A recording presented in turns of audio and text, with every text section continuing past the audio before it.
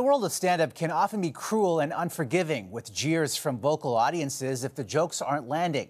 But for a comic who's been making people laugh for more than a decade, her set got violent. Here's CTV's Richard Madan with the exchange that prompted an onstage attack and how the comedian got the last laugh.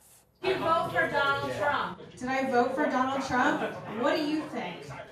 Comedian Ariel Elias has dealt with hecklers before, but nothing like this. Why does it matter? Yeah, so what? Why does it matter? I can just tell by your jokes you voted for Biden. All right. I went and got an IUD. It was chaos in the room. Everybody was looking at what was happening. Nobody was paying attention to what was on stage. Were you startled? Definitely startled. I had a lot of adrenaline. The now viral moment happened during her set at a New Jersey comedy club last weekend after a woman in the audience yelled at her about her politics. Make some noise if you want her to shut up. The woman was kicked out, but the man beside her whipped a beer can at her head. I went and got an IUD.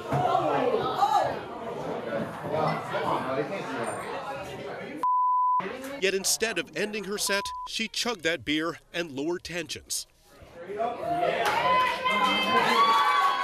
I do remember thinking, like, would it be funny if I drank this? I still had 5 minutes left. So it was just like, how do I get the focus back to the stage?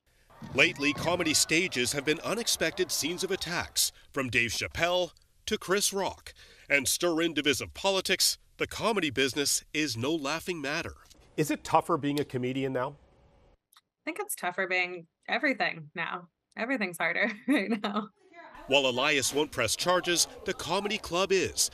A-list comedians are praising her grace under pressure, and she's booked on late-night TV, proving Elias is having the last laugh.